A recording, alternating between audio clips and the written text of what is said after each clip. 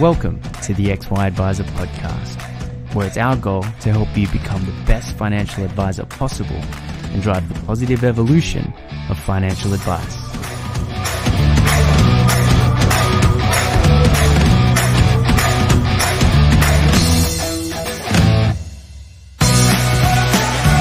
Hub24 is an ASX-listed company with over $15 billion funds under management and one of the fastest growing platforms in the market. Neither a bank nor part of a bank, Hub24 focuses entirely on connecting advisors to a broad range of investment solutions for their clients. Discover why other advisors think Hub24 are the best in the market and access the benefits of choice and efficiency for you and your clients with their market-leading managed portfolio solution. To find out more, visit hub24.com.au. G'day, how's it going? What do you know? Strike a like, Clayton here from XY Advisor.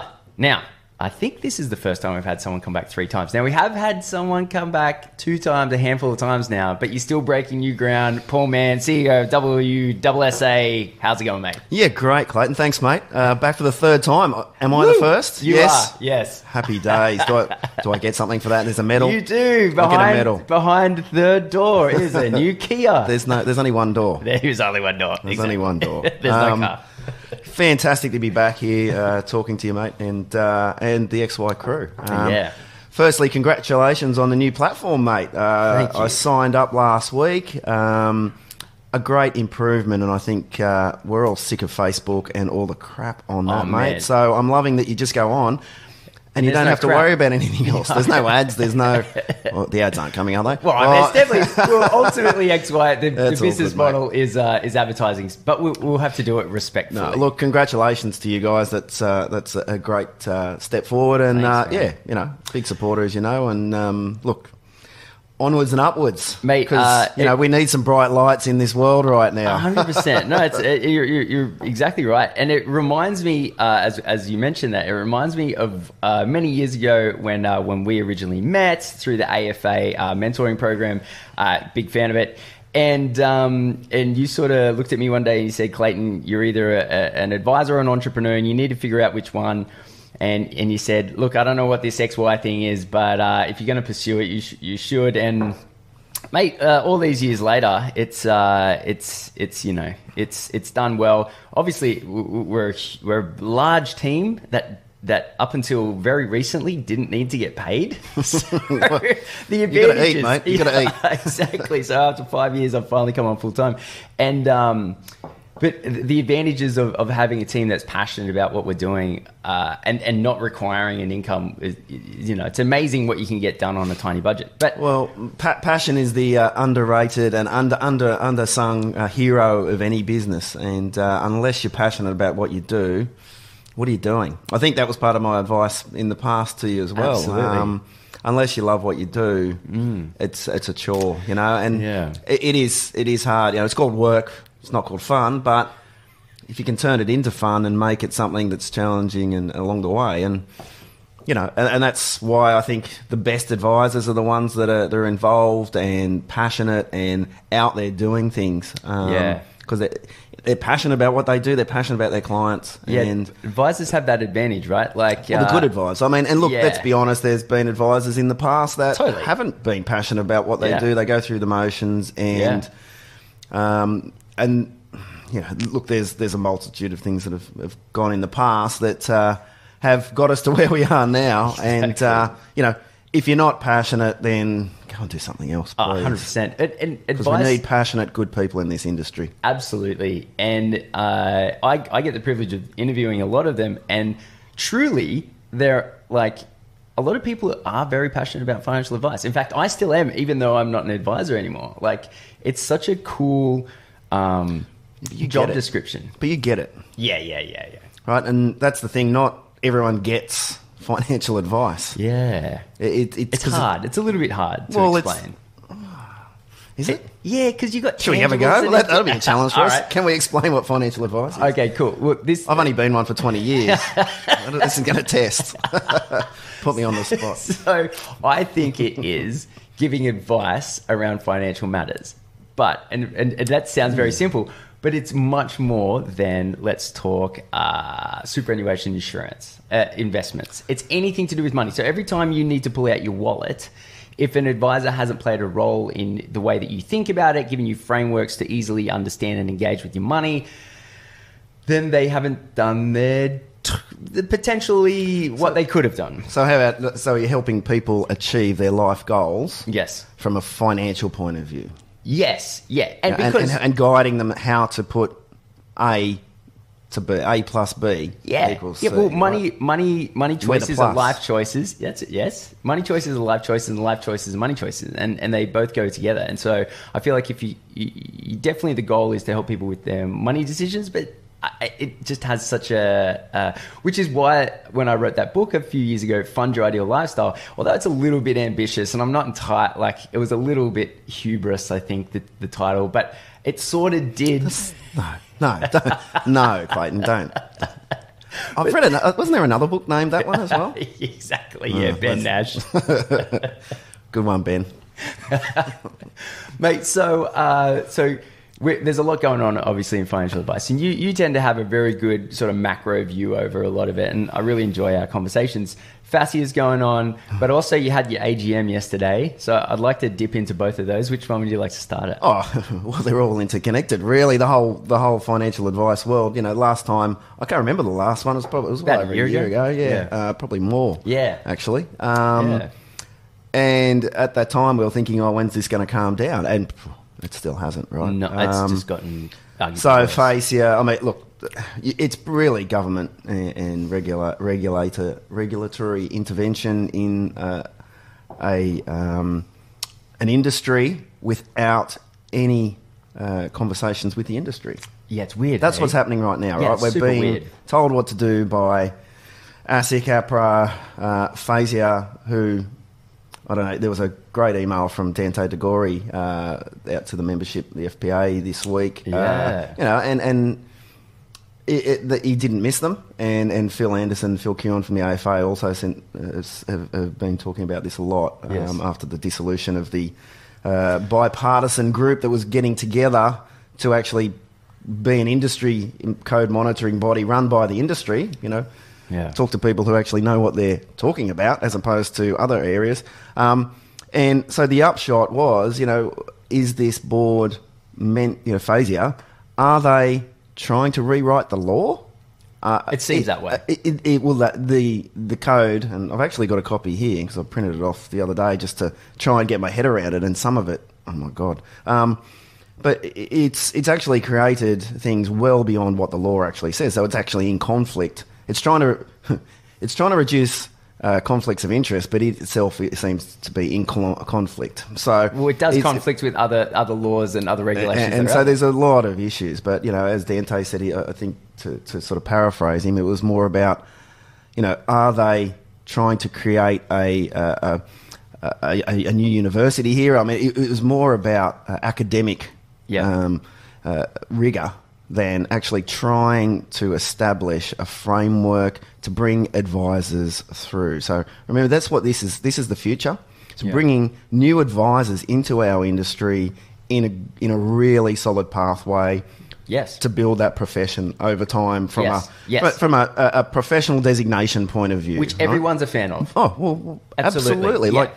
And we've all tried to do that over the years, you know, and created that in different ways ourselves, and it's changed. I mean, like I said, I've been an advisor for 20 years, and I've been through all manner of changes. And I just think that the major failing here is that no one is consulting with the industry at a meaningful level, you know? Yeah. And there's just so much muckraking and people throwing our industry bodies under the bus and you know, saying, well, you know, there's all those other associations coming out.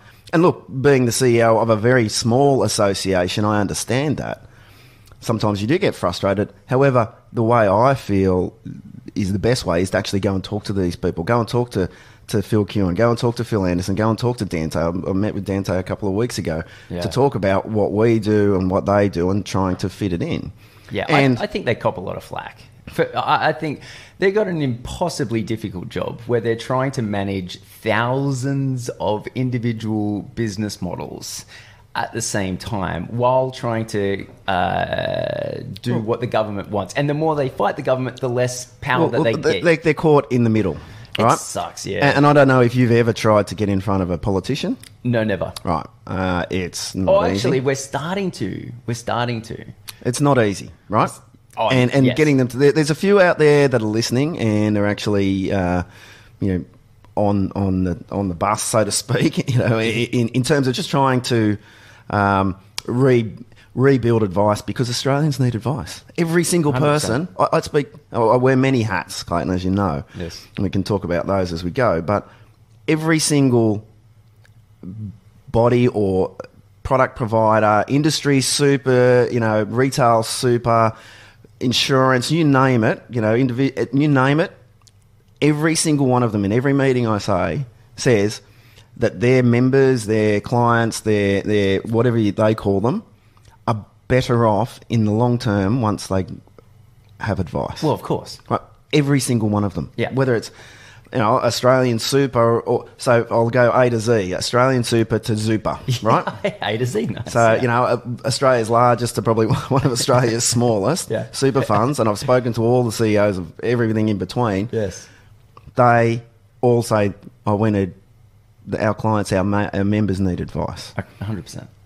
But not one of them is really facilitating that well. Yeah, I know. I feel like it's something that everyone is waiting on the industry to solve. And I live in... No, they're not. You don't reckon? Well, Fazia's trying to solve it. Well, this is the problem, right? The industry will solve it. We are solving it. But here's the thing. It just... I feel like they were, and then we just didn't nail it. And so that it got taken from our hands. Well, and to go back to the associations, they're caught in the middle, because what happens is they build up relationships with government ministers, and they get advocates in there. So they've got, PR firms and consulting firms that help them, pitch to politicians in the right way. Yeah. However, those politicians don't listen all the time. And they've got different hats, and they've got different trajectories as well, and different ambitions. Like, there's people in positions right now who I'm sure that's not where they want to be. They want to go to higher office, their mandate when they come in, or their mantra is, I don't want to mess this up. So I'm probably just going to keep the status quo. Yeah, that's a whole thing that I don't understand. That whole, just trying to protect your ass and hold the fort before you get promoted elsewhere. You're a voted individual who, you voted in. It's a very short lifespan. Politics is weird like that. It is, and you've got guys who've been there for 25 years who, have safe seats and all that sort of thing. But then there's smart people in there. I mean, these aren't, these are smart people and ambitious people and good people. However, their mandate is, I've just got to get to the next election. And I don't know, I was watching, Koshi and whatever this morning, and they were talking about water shortages, and Jeff Kennett was on there saying, for the last 50 years, no politician has really had a long-term view on water strategy in Australia, which is probably one of the biggest issues we face. It's so weird, hey? Well, we can lay pipes, and look, I'm a financial advisor. Talk to me about shares and I'll know everything. Talk to me about water. Look, I don't know, and this is a very simplistic view. So please, anyone out there, don't have a go at me here. But we can lay pipes for oil from one end of this country to the other. We can lay train tracks. We can lay gas piping from one end to the other. You've seen the infrastructure views of some of those major. Fortescue Metals. He basically built that out of nothing. Train track. Can we not lay some pipe there? In terms of water to those dams, just funneling those in. Like, there must be some sort of strategy, but there doesn't seem to be any long-term thinking. Yeah, it's crazy around that. So how is there going to be long-term thinking about the future of financial advice, which in the scheme of things is minor? Goodness gracious, you bring up a very good point. Hey, who wrote Facia? I don't even know. Do you know? Well, there's a board. There's a board. Okay. Do we know who's on the board? Look, we can probably Google that. Yeah. Okay. I think they're keeping their heads down. My understanding is it's mainly academics. Okay, and so Who nominated this board? There was a process. I mean, it's government and ASIC and put it together to do that. I feel like I should know the answer to these questions. Yeah, look, I have looked at it, but with a lot of things, sometimes you go, look, I've got other things that are more important. 100%. Yeah. Well, let's talk about standard 3. So standard 3 is which you've obviously. Should we get a printed copy? Right. I've actually got a copy in my notebook for some reason. So standard 3 is everywhere at the moment, and my understanding is that it can't have, like, it's restricting all conflicts. So essentially. You can't earn even insurance commissions. Yeah, it's sort of mentioned in there, isn't it? And I don't. And again, that's a big deal. It's a massive deal. Yeah. So do risk advisors just split off now? Like, do we need to just draw a line in the sand and say what? We'll go back 30 years. Yeah. Yeah. Well, I mean, so you talk to me about being a risk advisor, and I'll talk to you about being an investment advisor, and really they belong together. Of course they belong together, but it's kind of weird to put riskies under the same requirements as someone that deals with trusts. Like, there's different levels that they provide, very different services, and I feel like how do I know what you're saying? How do the accounting profession do it? Where you have specialists and you know what you're meant to be doing, right? Yeah. But you all are licensed, so to speak, under an overarching. It's the same in law, right? I mean, you're a specialist. Yes, we go to a doctor. You get referred to one to the other, right? Absolutely. It just seems common sense. We should have specialists that have different requirements, and then if we educate if the public knew, I shudder at the words educate the public, but if the public simply knew that if they go see a risk specialist, they're going to buy insurance, and then that risk specialist is going to receive commissions, there's no funny business. Yeah, but that's where this all went wrong. This is where when the banks started buying advice and buying advising firms and building advice channels, then they started to say, well, hang on, well, really, you went to a Westpac, and I'm just pulling names out of a hat. You went to a Westpac advisor. Sensibly, you would have thought that you were getting Westpac products, right? 100%. That's no one has a problem with that, right? 100%. If you went to an AMP advisor, you've got AMP. That's what used to happen, right? However, the industry started to convolute itself by trying to grow and change, and they couldn't just leave well enough alone, I suppose, and started saying, well, okay, well, let's call it something different. Let's not call it AMP. Let's call it.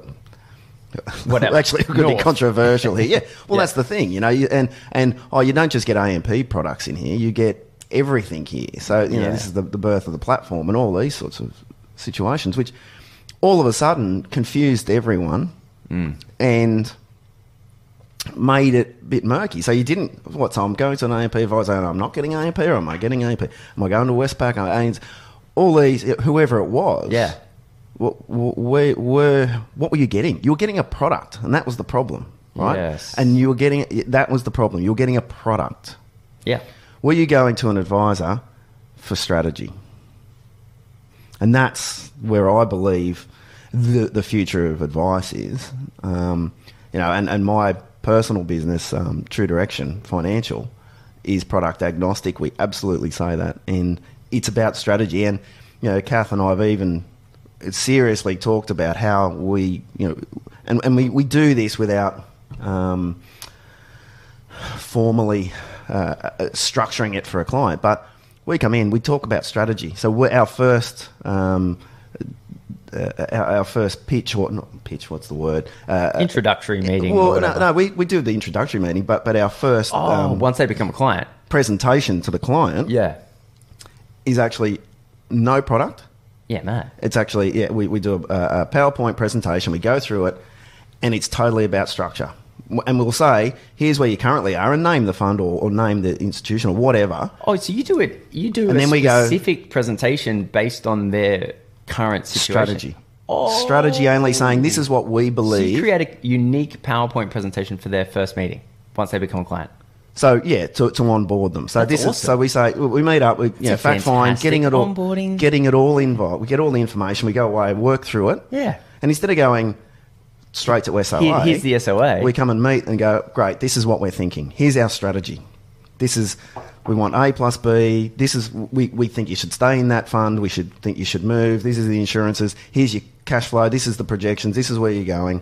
This is what. So it depends on the circumstances, obviously. But you know, the place where they are, the product they're in will be there. But then we'll say there's A, B, and C, and they'll be blacked out. But these will be the options, right? And they'll be real because we've done the stuff and going and saying, well. That's a really good. I would enjoy that if I was a client. Look, there's two. It actually builds confidence. It's a process, right? And these are our sort of bigger clients who we want to have as ongoing clients. But the side there is that we're not going and doing an SOA unless we actually have buy-in from the client saying yes, 100%. Yeah, the SOA is such a weird thing, right? Like you have a meeting, you find out where their current situation is, and then really every advisor has a different process between capturing the information and then giving recommendations. And I feel that the more planning that goes into and the more structure that goes into that space between gathering information and production of SOA, the better that is. It's almost like that's where the skill in being an advisor is. So it's exactly, you know, and that's it's about building trust in the process. It's about really engaging, and you know, you're the expert on engagement, mate. I learned from the best. Engaging with and building that relationship, you know, because this is what it is. It's a relationship, right? And you're the hub of their financial life in the future. That's where you want to be as an advisor. So if you can split strategy and product, it makes a lot of sense. 100%. This is our strategy. This is how you're going to be better off. So best interest duty, all these things are ticked off by this because I've proven to the client that they're better off in this. Or if they're not, we go, well, then, look, there's probably nothing we can do. Or you know what I mean? Yes. And along the way, you might not have got to the crux of their goals. Like, things drop out of that. They either go, oh, that's fantastic, or, oh, hang on, what about that? And you go, great, fantastic. How does that work? And where do you want to go there? Yes. So it's a midpoint, and it's just something that's naturally fallen into our business just because we're like, well, we're just going to make sure that they want to do this. How do you continue to deliver that high level of... Because one of the things that I struggled with an advisor is, you know, you put all this effort into the onboarding, the upfront advice, and then as soon as you get to the ongoing, like, how do you continuously, or do you have a strategy to continuously surprise and delight your clients? Because obviously, like, if I'm sitting there and I see this PowerPoint, I'm like super impressed. And obviously my trust goes through the roof and I'm loving what's going on. I feel like I've removed all buyer's remorse and I'm loving that I've made this decision.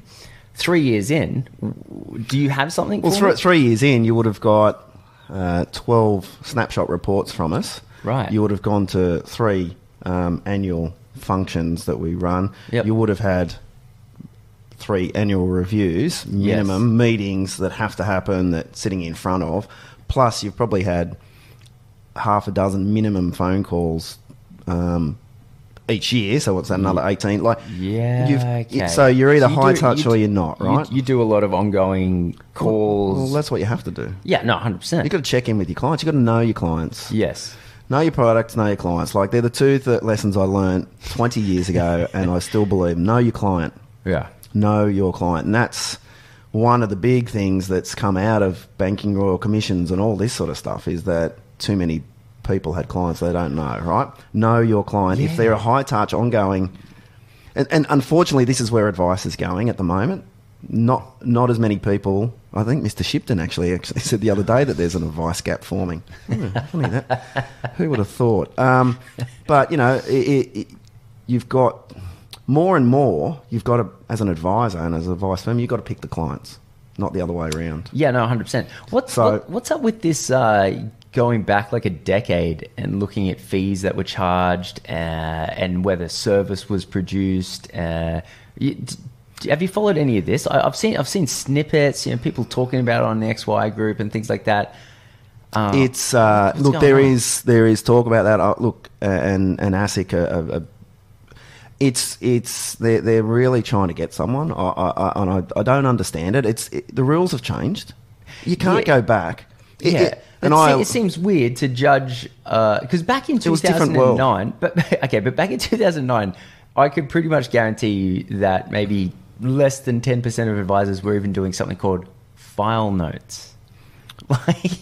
See, that's a problem for me too, because I 10 years ago, it wasn't a requirement. Well, now you've got to do a file note about your fact find.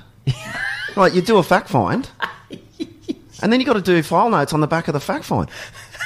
Guys, ASIC, sorry if you're listening, the fact find is a file note. It's the most comprehensive. It is the file note. That's what it is. I don't understand why the compliance people, I know you're all... I'm sorry, and I understand that there's rules. Yes. You've got to sit down and do... If you have a good fact find, you are writing that. That is the file note. Sorry, that's just drives me insane. But so going 10 back years 10 ago, years, there was no file notes by anyone, at least as far as I know. You took notes. Oh, sure. I mean, everyone takes notes, but there was no... And there was a trail, and I remember when file notes came in started coming in like only about 8 years ago. And it was this thing. It was like, hey, a file note. Okay, okay. What's a file note? You got to write. You can't just write what the client wants. You've got to write the time, the date, the location. You've got to write all these things. It's like, oh, okay, cool. So a file note. So now, if people are going back to 2009, what are they expecting to find? What are they expecting to find? Look, and go back further, and it's even worse. I mean, my first role. Was in advice, and you go back to listen to my first podcast, I suppose you'll hear about the history of what I did. But yeah, we had a 3-page client, CAR or something like that it was called, and it was just triplicate, and it was 3 pages, you just filled it in, and that was it. There was one for investments and one for... That's the one upside I can see to getting rid of all insurance comms. If that does happen, then... all potential conflicts are out the window, and SOAs should be able to go down in size. That's not going to happen, though. But it should, don't you think? They should already. Absolutely. Since commissions have been eradicated from investment and super products. But the last piece is anyway. So that's the only silver lining I can see is that SOAs are blown way out of proportion. Over disclosure does not work. From a legal point of view and from a client point of view. I think, there's been, I think ASIC came out the other week, or someone's come out and said... Disclosure doesn't work. Disclosure hasn't worked at all. And because it's been over-disclosed. So long. So here's the thing, because I'm a part of this FPA working group trying to digitise the SOA. And to make it sort of... I think the first thing, if you want to do that, is let's not call it an SOA. Let's change the name so that it's a new world. Anyway, what we were thinking about calling it is incorporation by a statement of advice reference. Yeah, awesome. That'll be good for clients. They'll love that. So... But one of the things that's maybe you need to change that panel. No, of course. I'm kidding, by the way. It's actually a really good panel. So one of the things that we're discussing is the idea of, let's say, section 1, strategy 1. Let's say it has a product recommendation. Then there's a test. So I don't know if you remember, like a little test. Like to prove that the client understands what it is that's going on, right? So disclosure doesn't work. Sorry, let's go right to the start then. Do they have to take an IQ test before they come into your office? How far do we take this, mate? Okay, but mental capacity. Okay, look, you can't even sign a contract if you don't have a high enough IQ. So, moving that aside, if I don't know if you remember, because you've been trading for a long time, but I remember doing this on ComSec when I wanted to trade options for the first time. I actually had to answer, what is a put? What is a call? What is a long? Yeah, but that's a complex. That's a complex. But I had to prove financial instrument that you can lose more. Oh my God! Come on, advice is the same.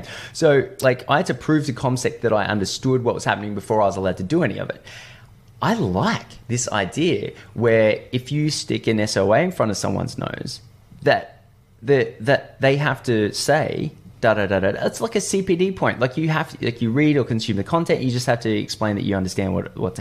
Man, I mean, if a client cannot do this, okay, hear me out, Paul. Hear me out. I'm not suggesting that this is going to make things easier. What I'm suggesting, all we're doing is building bureaucracy around a situation where we're trying to protect a client from an advisor doing the wrong thing. How about advisors don't do the wrong thing? Like, I know there's a simple... How about we trust our advice professionals to be there for their clients, doing a great job and getting paid for it? Okay, but I'm talking about from ASIC's point of view. They're not going to accept that. Yeah, but... So we have to do something. Do you know the thing called the bell curve? Yes. Right? So, you know, most people in the middle are doing the right thing. There's going to be some exceptional people, and there's going to be... And that 100%. Can be applied to every single industry, every single role, every single... larger in this country, accountancy, doctors, lawyers, whatever you say, there's going to be a fringe, okay? Yes. And we need to identify those people as a group and say, hey, maybe you should look at these guys. Yes. You know, where does this stop? I mean, I was walking down Martin Place this morning. Well, we're in Sydney, by the way, guys, and was handed and I won't mention any names, but a little flyer, putting it out there from this company, invest with Australia's largest, 8% interest rate. And a peer-to-peer lender. So a $50 sign-up bonus when you invest $200. Right. So, and they're handing that out to people saying, you get 8%. Now, I remember the cycle... Did you get the accompanying SOA IBR with this? No, but there is a small disclaimer saying here, right at the bottom, first thing, capital at risk. Great. Read the PDS before investing. So there's disclosure, right? Wow. So, I'm sorry, in an interest rate environment where if you're a borrower, fantastic. But if you are a person trying to eke out a living out of your cash-based investments, you are struggling right now. All of a sudden, this 8%. Oh, great! Now, I've seen these cycle before, okay, and I've seen these things blow up before too. Now, I'm not going to say that that's the case now, but my experience tells me don't believe it when it's not right. Peer-to-peer, if it's too good to be true, it usually is. Peer-to-peer lending's a new thing, right?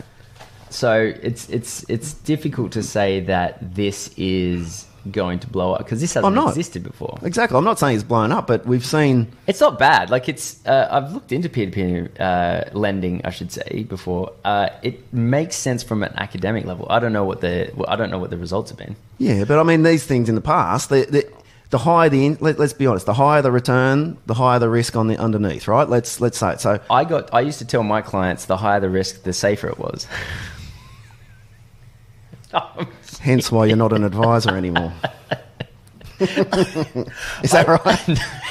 Mate, what? I don't know. I'm just being silly. You are. In Portugal, or was it Denmark? I don't know. One of these places in Europe just recently produced a negative interest rate. Yep. And I was reading an article on that yesterday and how insane it is that people are going to get paid money to take out a loan. I mean, if you've got savings of any description and it's costing you money, and we're not even talking academically, like as in after inflation, which I think is a fair thing to do anyway, but literally imagine putting $100,000, $1 million in a bank and then it costing you $500 or whatever. But I think the thing everyone forgets around this, and we are going into, we think we're going into uncharted territory with extreme low interest rates for a long time. However, there has been a country that's done this for a very long time.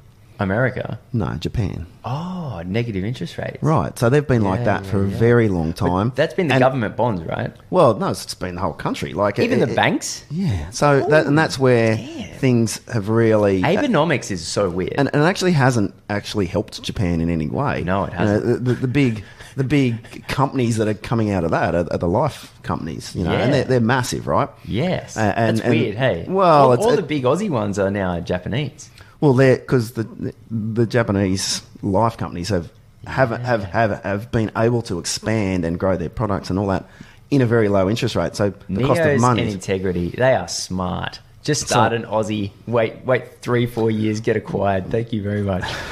I don't think that's their business plan. Let's start an insurance company right now.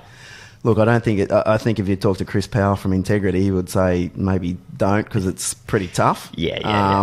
And but good on him though. Well, mate, they're coming out with some unique products. I was telling you about one earlier before we started, 5+, which is a group policy, which it's very interesting, very different, and that's what we need in that space. We need it in every space. And you mentioned that's a group policy, and you're big into the group, hence why you're the CEO of the WSSA.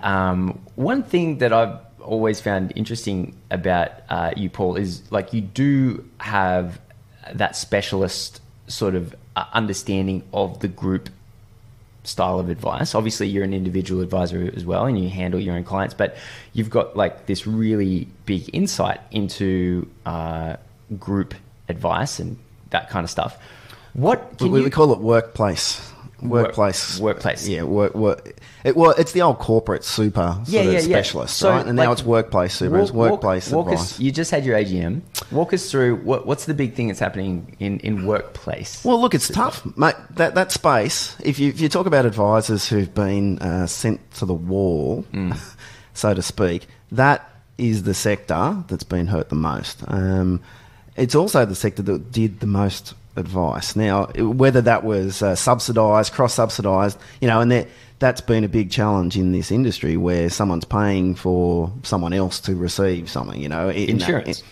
Insurance and, even in the old corporate super, the advisor used to get a percentage of trail on the whole book, the FUM, and they used to get a percentage of trail on the insurance, group insurance book. It wasn't as lucrative, obviously, a percentage as direct private clients, but it also in the past, and then we're talking 10, 15 years ago now, the margin was large enough in that to actually have specialists who that's all they did. They didn't do advice, right? They just went and did that. They could make a living out of doing that, going in and helping the company structure these things, running policy committees, doing, making sure the insurance is right, making sure the investments are right, really being an expert advisor to the company and introducing them to the product provider.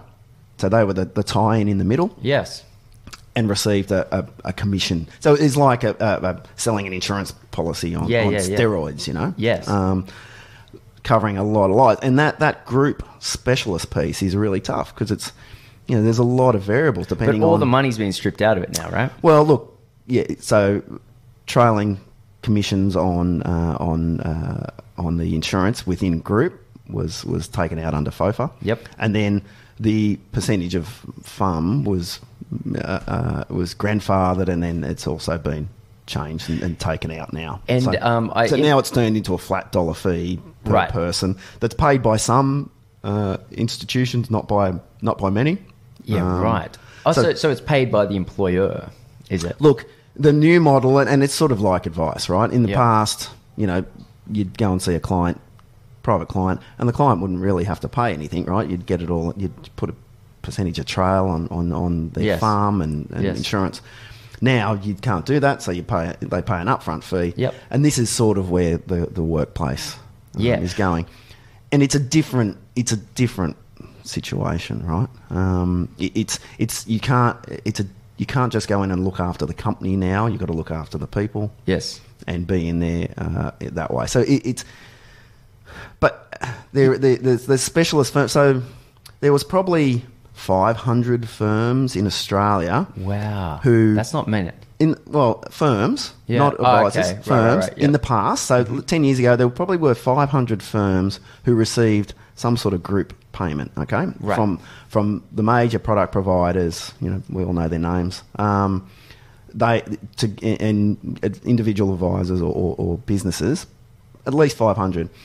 I would say now there's 50 firms who specialise in this space, right? Yeah, right. Who provide services to companies, large employers, small employers, services to help their people, and it's become and I suppose I was always in that space in my last role. That's what we did. It was a staff benefit, and I've always seen it as a staff benefit, turning that in, making sure that super insurances and all the other bits and pieces that come with a corporate's financial world become a staff benefit. Yes. As opposed to just worrying about their super. So now you've got to do that. That's really what these firms specialise in. Everyone's got different models, from financial education, literacy, one-on-one meetings, talking about the group insurances, and as I said, Integrity have sort of come in with some great products, and there's some a lot of established players who do that as well. But making sure it is a staff benefit, because the benefits to a company are massive. The loss of productivity from your people being, if you're an employer, your people being in financial stress is huge, right? So a lot of companies focus on well-being, and have gyms and all that sort of thing, but they're treating the outcome of stress. They're not treating the source of the stress, right? Well, so I just want to touch on the remuneration model, because what bothers me is not so much rules changing moving forward; it's the rules changing retrospectively. So I'm actually I'd probably stand. I'm not sure how many people agree with me here, but I was a big fan of FOFA in that all commissions were removed from super and investment moving forward, but everything that had happened beforehand was. We called it grandfathered, but really it was just living up to the contract and the environment in which it engaged in. And I felt that was a smart move, because it then set in motion the change that the industry needed, and it still gave the people who operated under that environment a chance to catch up over a long period of time. What happened with Group was quite drastic, brutal, and no grandfathering, just out. Yeah, and so the Malachi Crunch, I'm calling it. What's Malachi? Oh, I'm a bit older than you, aren't you? Happy Days. Have you ever watched Happy Days? Yeah. Yeah. Remember? Who's Malachi? I know Fonzie. Remember when Fonzie was in the car rally, the bash 'em up car rally, and it had the Malachi brothers, right? Oh my god! And he had to save Pinky Tuscadero from the Malachi brothers, and what they did was. They disabled a car, and then they'd come and smash it from both sides, and that's what's happening with corporate super advisors at the moment. They're getting the Malachi Crunch. Go back and see your Happy Days. It's a really good. Well, it is, because the two things here are, on one side, and this goes further than just FOFA. This is also companies like Colonial First State just deciding, after advisors built their client base up, they just cut these payments to cut them. You've made my point for me. So is there a class action? Should there be a class action? With the CBA, I think the CBA... look, I probably don't want to comment around that at this stage. I probably shouldn't put you on the spot. No, not with that one. And I'll say that because... that's a tough situation, right? Should there be a class action? Well, we're talking not many advisors who have all of a sudden lost a large amount of their income. So here's some things that I've learned, and you probably know all this, but for the listeners that didn't listen to my interview with Neil McDonald, the AMP Financial Planning Association CEO. So he walked me through, and what I found quite interesting was there are companies out there that will look at something like this as as an investment. So they will fund, right, the legal case, because they think there's an X% chance of it being successful. So, but think about the vast sums of money we're talking about with the AMP situation is very different than 30 advisors. So it's a different scale. Huge amounts of money, though. Yeah, look. Potentially huge amounts of money. For the AMP situation, not so much in this one. But those amounts of money to our members were extremely important. Yeah.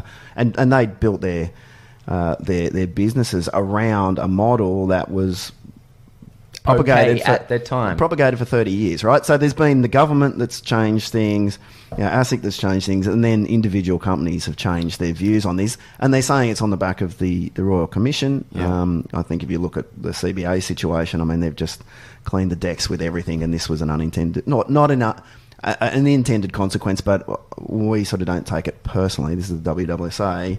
Sure. It's a situation, but they haven't attacked us. It's just part of a wider piece of work from the CBA, basically getting out of wealth and advice. I mean, and you look at what they did with Count Plus and FinWiz, and so there's banks exiting advice very fast, as and trying to reduce their risk. I'm a massive fan of the positive evolution of financial advice, obviously. And I'm willing to see whatever needs to happen, but just give it some time. Don't mariachi. Was it the mariachi crunch? Malachi crunch. Malachi. Well, yeah. And the other side malachi crunching. The other side, that's one side, and the other side is we're in a business cycle where all of a sudden you're going to a company who, and let's look, whilst everyone's, the government will say Australia's doing great at the moment, all evidence to the contrary at the moment. And without our immigration policy, I firmly believe Australia would be in a very, very bad situation at the moment, and our GDP would be negative, right? So we would be in recession. We are the perpetual lucky country. Well, yeah, but it's based on immigration at the moment, which bumps up that figure. Otherwise, I firmly, believe we'd be in recession, and the economists out there can talk to me about that and change it around. But so when you are dealing with companies, so as an advisor or a WWSA member advisor, you're going to a company saying all of a sudden, right, that fee that used to be taken out of the super fund and used to pay for my services, now I need you to pay that for your employees, even though you didn't have to before it was subsidised and all that sort of stuff. And the benefit will go to the employees at the back end, and then you're going to have to pay for our services to do this. And the employer's saying, well, okay. There's already a payroll tax. Why can't it come out of the payroll tax? Well, I know you guys are hell-bent on tax deductibility for everything, but look, some employers see the benefit of it and they're doing that. Some go, look, guys, come back next year. We're going through some tough times at the moment. Retail sales are down. Like it's a tough business environment at the moment. So going to a company and saying you need to spend more money is tough. Turning around that, and this is current clients who you've had 10, and I'm talking about our members, 10, 15 years, if not more. Relation. I've got one member who has, shut his doors. He had a relationship with a very, very large employer for 30 years, and they changed and he's had to go and say, I'm doing this, it's going to cost more. And they went, no, sorry, mate, we're out.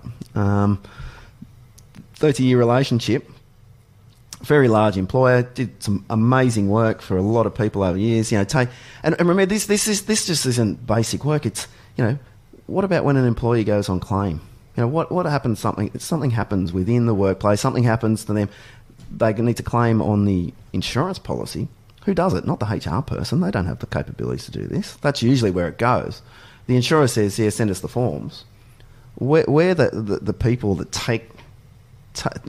add the personal touch and take people through this process. And I can tell you so many stories of the good that I know I've done in the past, and so many of our members have, and they've put that policy in place for a certain reason. It happens. It makes a tough time much better, and you can't put a price on that. But that's what you get paid for, not just for running a policy committee and saying, your default insurances or your default investments, right? I mean, it's a lot more than that, and taking people through that process. So I'm very passionate about it, but at the moment, our members are struggling and just trying to rebuild their business models beyond, their personal financial advice businesses as well. So we had our AGM yesterday. There's a lot of great stuff coming. We're trying to I feel like we've reached the bottom of the cycle, I suppose, in this space, and we're getting the advisors we have as members are the experts and are passionate about this industry. They want to stay in this sector. Yeah. And the beautiful thing there, I suppose, is the providers understand that as well, and they're starting to really come to us and saying, we need you to be strong when we're going to support you in that. Really? So yeah. So that's been good. So yeah, the likes of, and it's the AMPs and BT, IOOF, MLC, Integrity Life. They've been the ones that have stood by us. That's awesome to hear. In their corporate super areas, because they know they've got employers who need their help, right? And they might have a direct relationship with a BT or an AMP, but the advisor comes in and really, they're the subject matter experts from an advice point of view. And again, we go back to that earlier conversation. What is advice? Advice is not the product. The product's there. The advice is the strategy. Yes. Advice is the people. Advice is the heart of what you do. Adding that heart, not the mind. And speaking on that, so you started your financial planning business a couple of years ago now, as One Direction were as One Direction would stop using the name. Then you thought, actually, I'll take that. I look like those blokes. I'll just change. I'll pivot a little bit and call it True Direction. I haven't got dodgy swallow tats like Harry Styles, have I? Exactly. nothing. I just don't understand those tats. Sorry. No. But look, it's True Direction, mate, not One Direction. Let's get that right. And it's True Direction. And you know what? It was about Kath and I finding our true direction, to be honest. We've worked together for so long. I do actually like the About Us page on your website. It's very good. And that's what it is. It's about our true direction and about why we're in advice and that passion piece and helping people. And we all say this, I do it to help people. There's no better payoff for me than when you see someone get it. When you've put that strategy in place, when you're doing that middle meeting and they go, wow, great, yes, I want to do that. Yeah, it's the best. Thank you so much. How good are the outcomes? I was because I'm an outcomes driven person. I wasn't like the best at hand holding and communication with my clients, and I felt like I definitely could have improved on that. But like one thing that I always really focused on was making sure I knew exactly what they wanted and then we were going to hit it. And I was pretty good at that, and it was so good to bring clients in and be like, hey, how we wanted to do this, and this? We're done.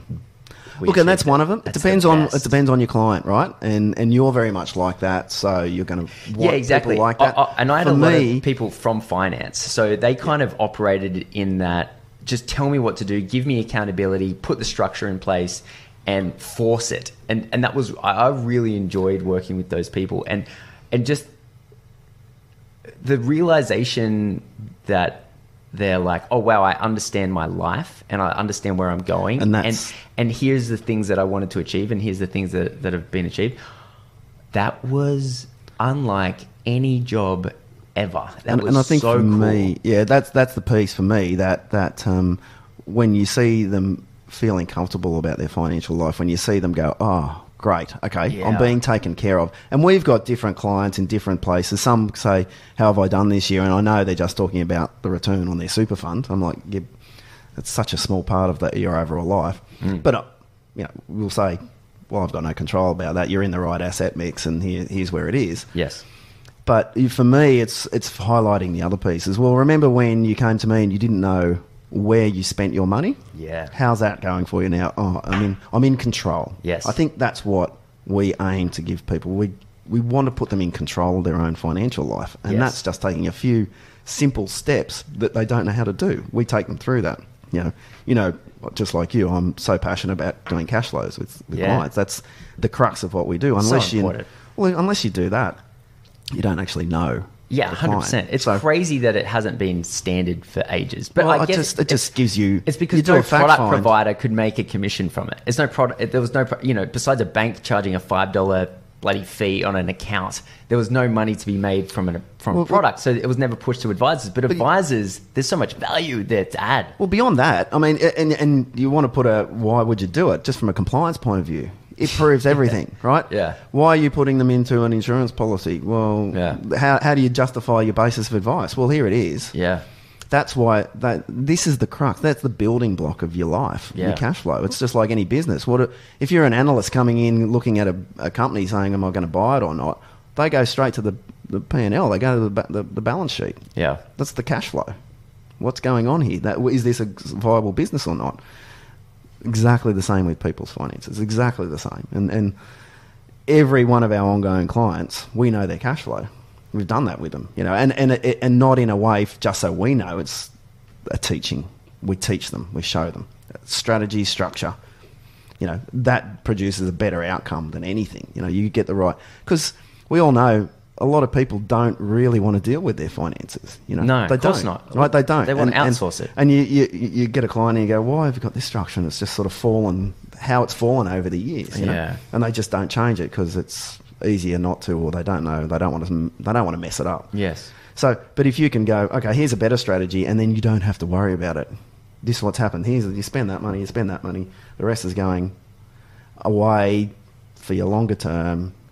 Blah blah blah. I mean, I'm preaching to the converted here, but putting that structure in place is imperative. And for me, when the clients come back in, going, well, I know I don't have to worry because I know I've got the right structure, and if anything happens, they're on the phone because they know that that's part of the service, and whether it's a corporate or whether it's an individual, they call. We promote that. We're available to you anytime. I've got one client who was with another advisor. He could never get in touch. I make it my mission to call him once a month. Yeah, mad. He goes, what are you calling for? I'm just check in, mate. It's like, how do I get this service? I'm like, this is what it is. You asked me to do this. Is what we do. And nothing's changed. He's he's a great guy, but it's.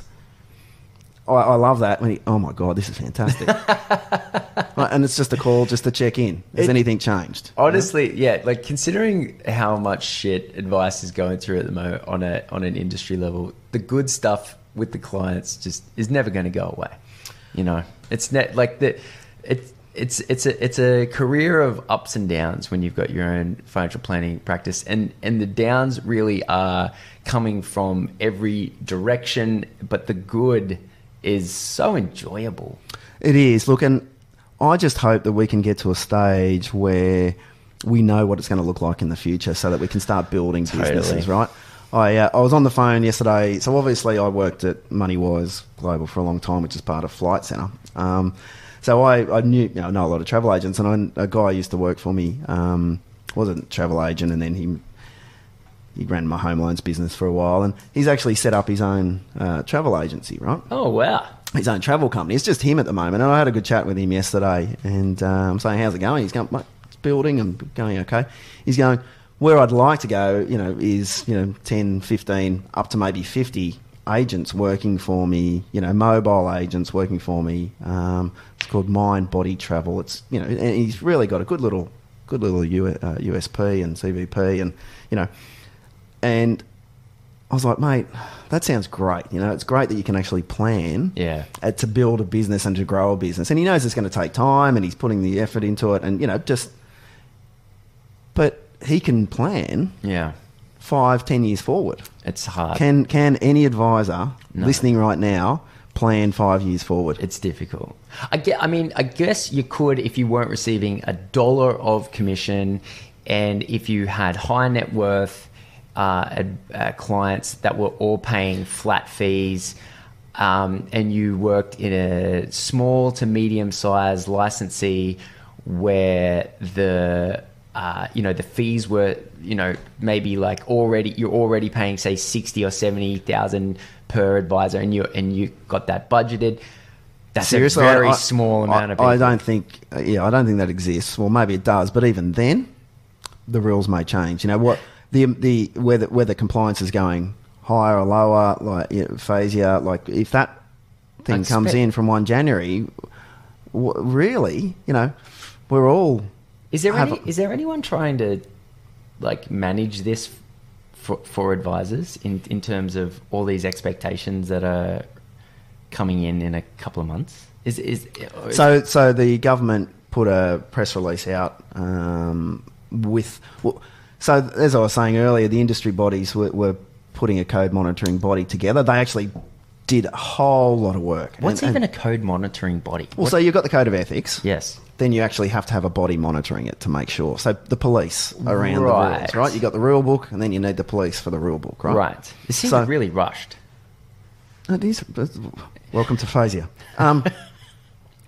Without any thought to the future or unintended consequences. Right. So the industry, like as I was saying earlier, put a lot of effort into actually coming in with a code monitoring body to say we'll police it. That's fine. And bipartisan, AFA, FPA, shareholders. So like there was I could tell you who they are, but the upshot was the government threw that out and said no. Mr. Hayne said that that should be a government body, so we're going to do that. Okay. But what we're going to say is we're going to start consulting on that.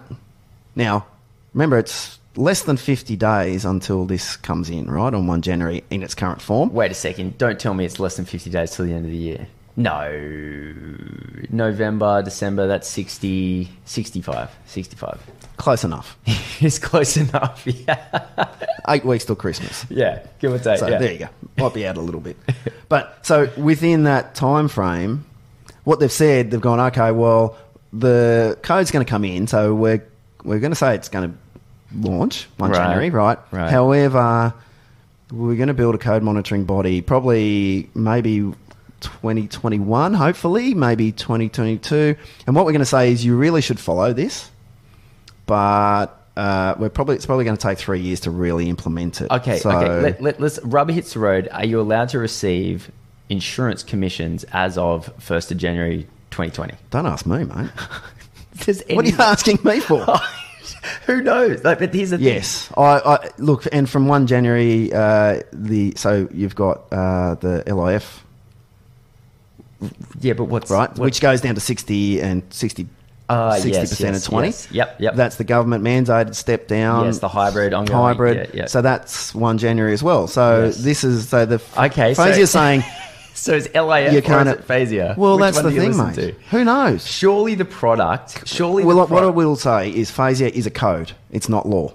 Okay. Right. But can you get sued by this body? I don't know. I doubt any law in the land would uphold anything at the moment. Right. Because really, at the end of the day, what you need to... What a lawyer would say, I'm not a lawyer, what a lawyer would say, well, what's the law? And what's the proof in terms of... So, corporations law... Yep. And LIF is legislation, isn't it? I don't know. So, yeah, yes, it is. Okay. So that would supersede what this current body says. Right. However... 1 January, and this is the whole issue, right? There's been no consultation. We need some answers with anyone. Who would I go to for answers? Who could give me real, clear, solid answers? And I want to just ask them. No one.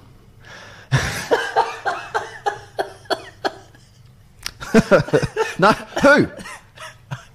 Mr. Shipton at ASIC. Jane Hume, I need the minister for the minister really guides what's going on there. However, I don't know. She's quite new to the role and understands the industry, but again, I'm not sure what's going on there. Josh Frydenberg is hell bent on cleaning up banking, regardless of the consequences. Grandfathering, and I know the end of grandfathering is nigh. Okay. Yeah. Is every single person who's currently paying grandfathered, are they going to be better off? Are they going to get the rebate? The assumption, or is the product just going to receive that? It? Was that exactly right? And they said they were going to watch this, right? Yeah. So let's talk about someone who's in an allocated pension. Yeah. Who is locked into that allocated pension because it's pre-2015. Sure. Yeah. And if they move out of that product, they're worse off. They will get less Centrelink, right? Yes. So they're stuck in that old product but old products are bad apparently. Every old product's bad. This is brutal. Every old product. The conflicts and the complexity here is beyond the pale. And yes, look, grandfathering, moving that out. I think everyone, when that decision was made, I think they thought it would run off a lot quicker than it has. But the other side is, and I know this. It was a 40-year rundown. It was a 40-year. I know this for a fact. There's been clients who've been called up saying, you're not going to pay us anymore, and really it's only been a small. And they're like, no, we want to pay you. How do we pay you? Yeah, because they want that connection. No, 100%. And I have to pay it up. There's been people still want advice and they want it to be subsidised, not on a large scale. And don't get me wrong, I'm not advocating grandfathering in any way, shape or form, but what I am saying is, why wasn't there proper due diligence put into the decisions that were being made, including talking to experts who work in this industry? Your Phil Anderson's at the AFA, he knows more about this. So you want to talk to someone with the answers? Talk to Phil Anderson. Yeah, I probably should. Right? He's a good guy. I like that guy. Oh, he's phenomenal and of so much value to the industry. And if anyone, if you want to know about the situation. That's a really good point. Yeah, I think I might actually reach out to him. He's a great guy and would be very open and is not afraid of calling it how it is, and comes at it from a very, very understanding level and knows the complexity. I mean, he was well respected at Zurich before he ever came across. So, that Phil Kewen. Sorry, that's Phil Kewen. Sorry, Phil. So Phil Kewen's the CEO. Sorry, yes. And Phil Anderson is the technical guy, the tech guy. Yes. Right. And Kewen. I really like Kewen. He's a good guy. Phil's great. The Phils are great. And on the other side of the FPA, Dante knows his stuff as well, and that team there. So and the beautiful thing is, the last 18 months that those two industry bodies have come together. Yeah, it's good. I was at the AFA conference this year, and there was the CEOs of so Dante turned up. There was the CEO of the AIFP as well. There was a few different. Yeah, I know Glenn James, who was the state director of AFA. He worked really hard he called it United. Like, he really put a lot of effort into trying to bring. I mean, he reached out to XY. You guys were down there. Yeah. So it's awesome to sort of get the whole industry. I know Ben together. enjoyed himself. I have no doubt. But but the industry needs to come together. And I don't know if rubbishing the associations is the right way of doing it. I think it's a brutal tactic. Well, look, there's some USCA or something, I don't know, just coming out slamming. They're going, how dare Dante get paid $400,000 a year when he hasn't done this. It's like, well, he is trying. You know what I mean? Do you know how hard it is to engage with government agencies? Oh my God. Like, what do people expect? Like, there's nothing coming out of these government agents. They're trying to work out what they're trying to do as well. So I just don't think that, I don't think personal attacks work in any way, shape or form. I think the CEO of the WSSA, he needs to get absolutely roasted. You know that Paul Mann guy? Well, come at me, mate. Do your best. I'm just trying to do the best for our members and my people, mate. No, mate, look, I make a joke, but thanks so much for coming on, mate. That's all right. Hopefully that was helpful and a bit of inspiration. It's always good chatting, mate. That's the best thing. Absolutely. And, mate, thanks for coming on. First time. You were the first time, second podcast, and now you're the first time, third podcast. So, Paddy, I'm back, mate. Hope you're okay with that. That's hilarious. All right, mate. Cheers. Thanks, Clive.